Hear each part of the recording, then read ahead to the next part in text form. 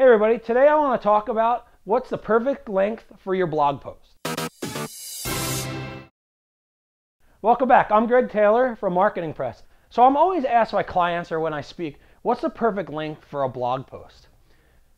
My answer always is the perfect length for a blog post should be whatever amount of words, however many words it takes for you to clearly and concisely convey your point. That's a lot of C's there. Clearly, concisely convey a point.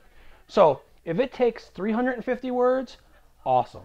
If it takes you 75 words, awesome. If it takes you 3,000 words, well, that's pretty long. You should probably break that into different segments.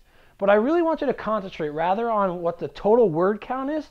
How are you going to be able to convey your point, prove that you're a subject matter expert, and tell everybody exactly, what they need to know in as little words as possible?